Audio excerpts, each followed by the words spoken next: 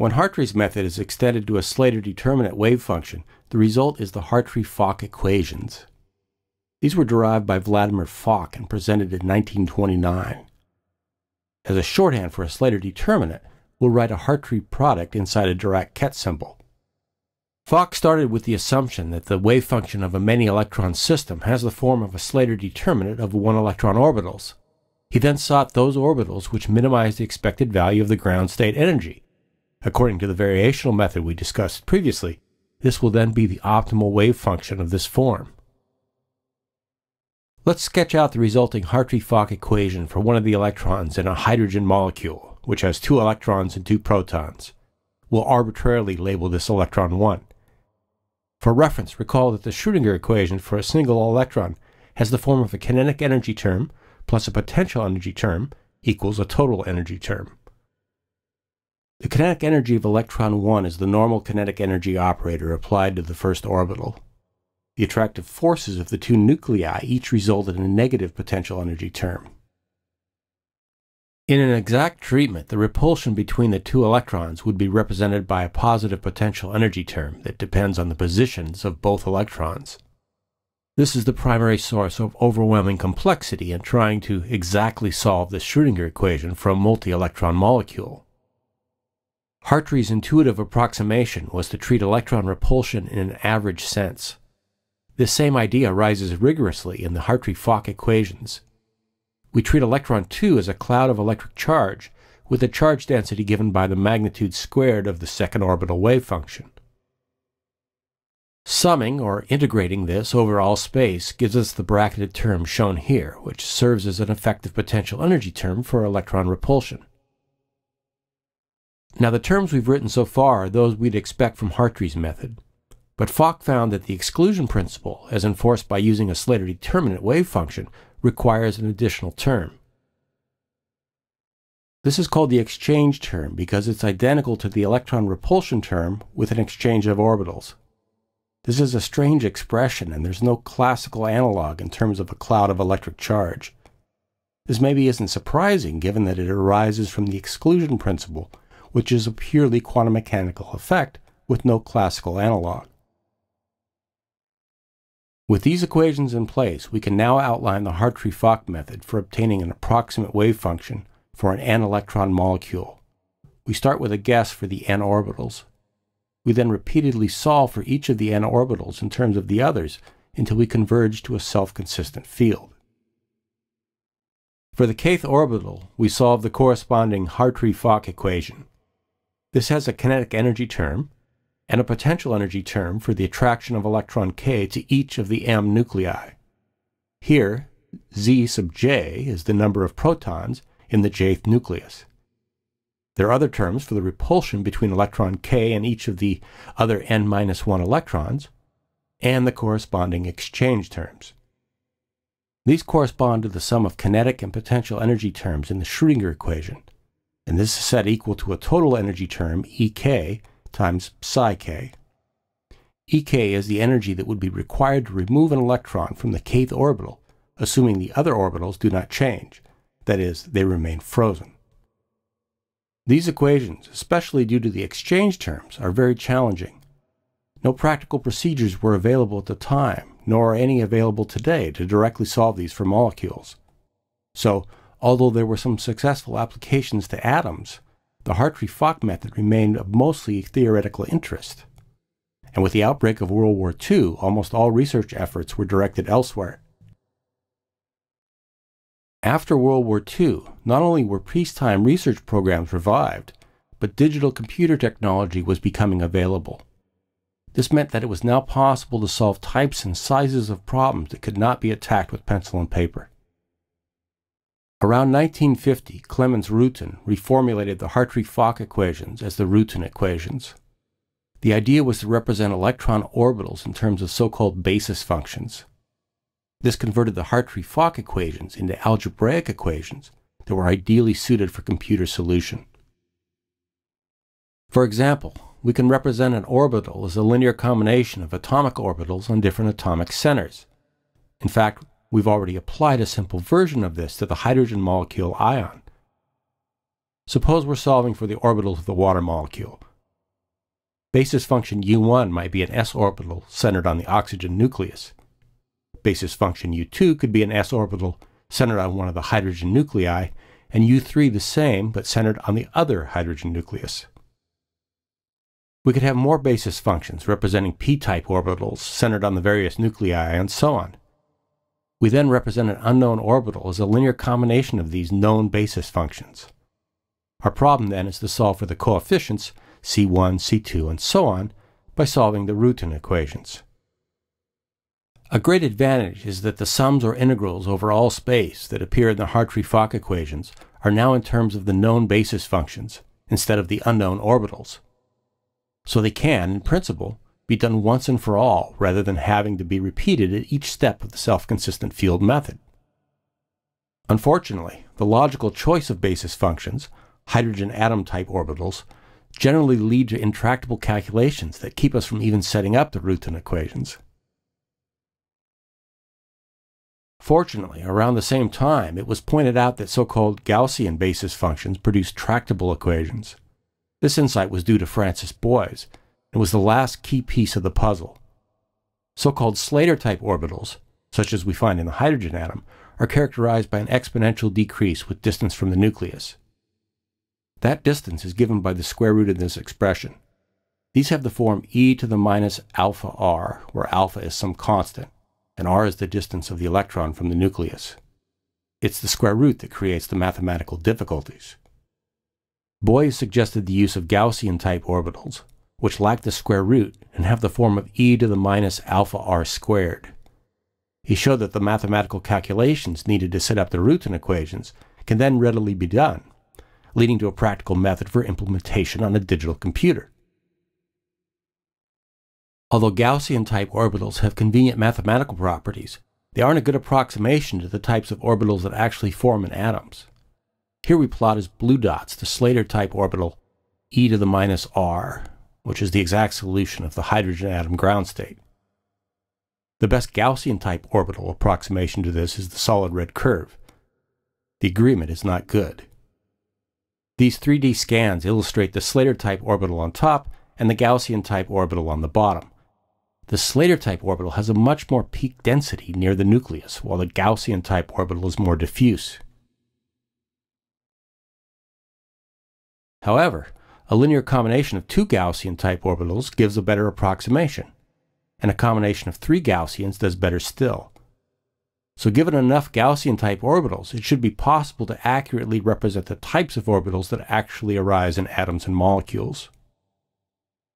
To go beyond the spherical symmetry of s orbitals, we can combine Gaussians, offset from one another and with coefficients of different signs. The result is a two-lobe p-type orbital. A combination of four Gaussians can be used to create a four-lobe d-type orbital. More complicated spatial variations become possible as we add more primitive Gaussians. For example, here's an orbital with a fairly complicated three-dimensional structure that's built from a linear combination of simple primitive Gaussian-type orbitals. With the Hartree-Fock equations, as reformulated by Rutan, and using Boy's idea of Gaussian basis functions, it became possible to perform so-called ab initio quantum chemistry calculations, or calculations from the beginning, or from first principles. Given enough basis functions and enough computing power, a computer can solve any chemistry problem we throw at it. Let's do an ab initio calculation for the only molecule we've solved for so far, the hydrogen molecule ion. This chemical bond is due to two protons being surrounded by a single electron, whose exact orbital is shown here. A calculation using a single Gaussian gives a poor representation of this. But as we increase the number of Gaussians to 2, 4, 6, 8, 10, and 12, our result more and more closely approaches the exact wave function. So, with a finite number of simple Gaussians, we can construct a highly accurate approximation to the true molecular wave function. Now we'll use the open source program ErgoSCF to do Hartree-Fock calculations on a few different molecules. We'll also use the open source package GabEdit to visualize the results. Quantum chemistry not only has to explain why certain molecules form, but also why others do not. Imagine we have 4 protons, 4 electrons, and 4 neutrons, and we want to build a molecule. 2 protons and 2 neutrons form a helium nucleus. Adding 2 electrons, we have a helium atom. We can make 2 of these with our 12 particles. We could also take a proton and an electron to form a hydrogen atom, and from the remaining particles form a lithium atom, in this case lithium-7, which is the most common isotope. Here we plot the interactions between lithium and hydrogen atoms as predicted by the Hartree-Fock method. The contours correspond to different constant values of electron density. When far apart, we have isolated atoms. But as they come closer, molecular orbitals are able to form. Plotting the total energy versus nuclear separation, we find a minimum near 3 Bohr radii. This predicts the existence of the lithium hydride molecule and gives us a good approximation to its bond length and dissociation energy. Repeating the process for 2 helium atoms, we obtain an energy curve without a minimum. Therefore, Hartree-Fock theory predicts that a chemical bond between 2 helium atoms will not form, which is true under normal conditions. With 3 or more atoms, the geometry gets more complicated. Consider the water molecule H2O. At the upper left, we have a top-down view of the molecule. In the lower middle, a view at 45 degrees, and in the upper right, an end-on view at 90 degrees. Water has 10 electrons. Assuming 2 electrons can fit into an orbital, one spin up and the other spin down, water should have 5 occupied orbitals. The lowest energy orbital is essentially a spherical cloud around the oxygen nucleus. These so-called core electrons don't contribute significantly to the chemical bonds. The next highest energy orbital is a slightly triangular-shaped cloud that engulfs all 3 nuclei. The next orbital is a 2-lobe structure. The wave function is positive in the red region and negative in the blue, with 1 hydrogen nucleus in each lobe. The next orbital is also 2-lobed, but with a different orientation. Both hydrogen nuclei are in the red lobe, while the oxygen nucleus is in the blue lobe.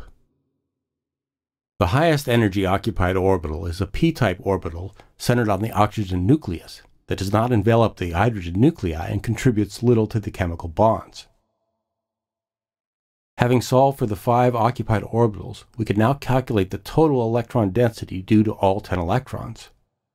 Here we show a red and white stick model of the water molecule on which we impose a surface of constant electron density. The highest densities are near the oxygen nucleus. For decreasing densities, the surface grows and eventually envelops the hydrogen nuclei. By repeating this process for various positions of the hydrogen nuclei until we find an energy minimum, we can determine the molecular geometry. Here again is the highest energy occupied molecular orbital. Just as for the hydrogen atom, we can calculate orbitals corresponding to excited states. The next highest energy state, the lowest energy unoccupied molecular orbital, is shown here. Now, we might adopt a seeing is believing attitude and remain skeptical about the extent to which the results of these mathematical calculations represent something physically real. The scanning tunneling microscope, which won its designers Nobel Prizes in 1986, has enabled imaging at atomic scale resolution. Recently, a team of researchers has used this technique to image a single water molecule. By adjusting the tunneling voltage, they were able to couple the probe to both the highest energy occupied and lowest energy unoccupied molecular orbitals and obtain images of these. The agreement between experiment, shown at center, and theory, shown at right, is stunning. We're able to actually see single molecular orbitals. The size of molecules that can be analyzed using the Hartree-Fock method is limited only by our computing power. Here's a diagram of pentacene, a flat molecule with 36 nuclei, 22 carbon nuclei arranged in 5 linked rings, surrounded by 14 hydrogen nuclei.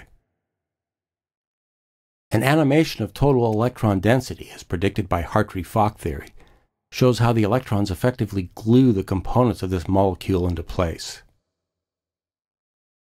Using atomic force microscopy, Researchers at IBM Zurich have imaged a single pentacene molecule. In this image, the carbon rings and even the hydrogen atom bonds are clearly visible. Pentacene's molecular orbitals have also been imaged. Here is its highest occupied molecular orbital as predicted by Hartree-Fock theory. And here is the Hartree-Fock lowest energy unoccupied molecular orbital. Scanning tunneling microscope images verify the multi-lobe structure of these orbitals. We can literally see that although the Hartree-Fock method provides only an approximate solution to a molecular wave function, it can be a very good and therefore very useful approximation indeed. And other methods continue being developed to obtain even better approximations. Here's a recent paper in which a supercomputer was used to perform Hartree-Fock calculations on components of protein molecules having almost 3,000 atoms. So with this theory, it's even possible to apply quantum mechanics to aspects of the chemistry of living organisms. Returning to Dirac's 1929 quote, "In the decades since then, there has been impressive progress towards overcoming the difficulties he noted in applying the laws of quantum chemistry.